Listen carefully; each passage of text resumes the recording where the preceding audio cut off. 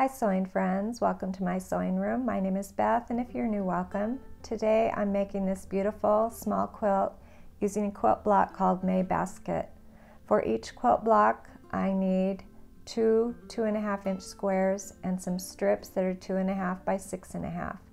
And then I need some 3-inch squares, and I'll have all of this down in the description box so you can know how many of these to cut. I needed 4 reds and 3 browns, and I also need a 5-inch square of the brown and 5-inch of the background to make half-square triangles for that main basket piece. And that's where I'm going to start, with those 2 5-inch squares. I'll be drawing a pencil line through the center. I'll sew on both sides of that pencil line, and then when I have my half-square triangles complete, I will have enough for 2 blocks. I'll have 2 half-square triangles, and I'll save one for the next quilt block that I'll be making.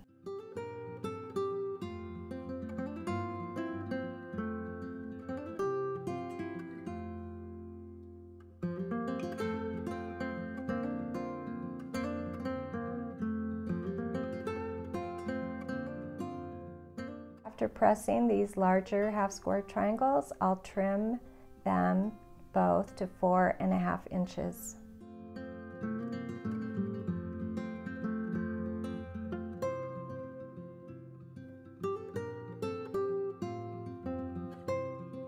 Now I'm going to make all of my half-square triangles. I need 7 red and I need 6 brown, so I needed 4 red squares, 3 inches. I'll be trimming them down to 2.5 inches, and I'll have 1 left over. So this is just for 1 basket, and for my little small quilt I made 4 baskets.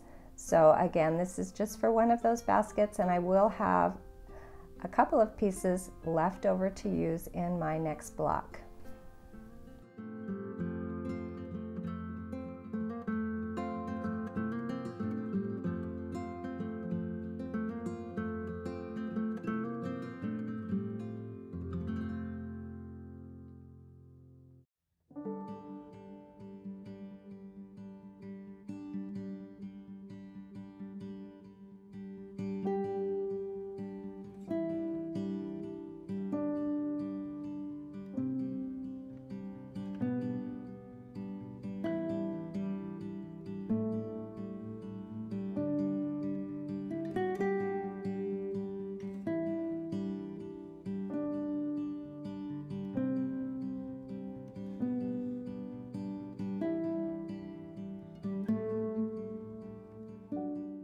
Now I'm going to cut along that pencil line on all these half-square triangles, and I'll press them open, and I will then trim them to 2.5 inches, and I should have all of the elements I need for this beautiful May basket quilt block.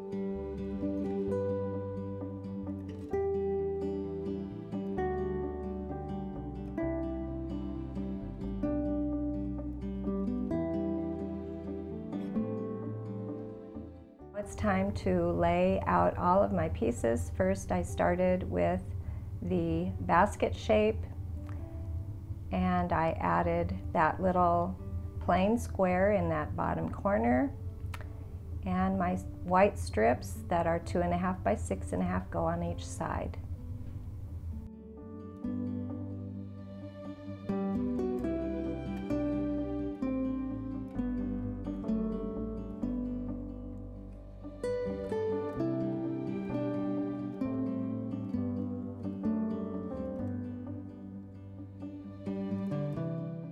The first few half square triangles here that are surrounding that basket are sort of pointing down towards the basket, and then the last 4 half square triangles are pointing sort of towards each other.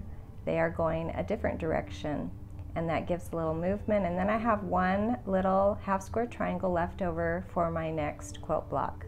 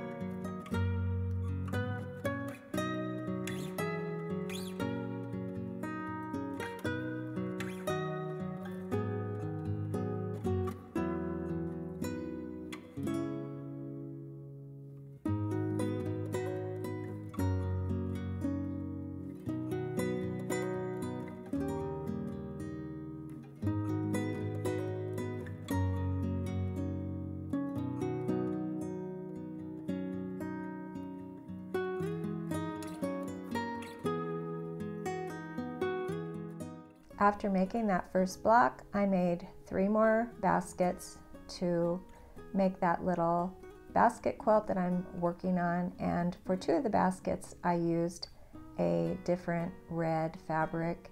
So once I get all of my blocks together, I will put all of the May baskets together, and then I'm thinking about hand quilting this small quilt. It's nice when you have a small quilt to work on your hand quilting stitches, and it really doesn't take as long as you would think. So I'm dreaming about how I might quilt this.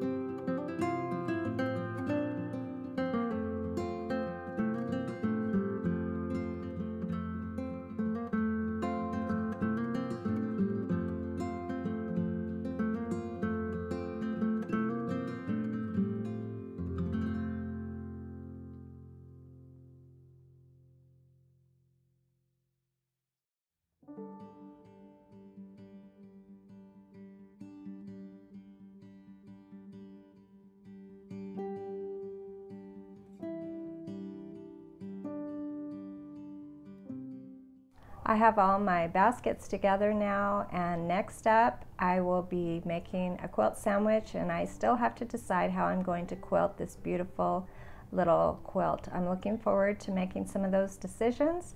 Thanks for joining me today, and I'll see you next time.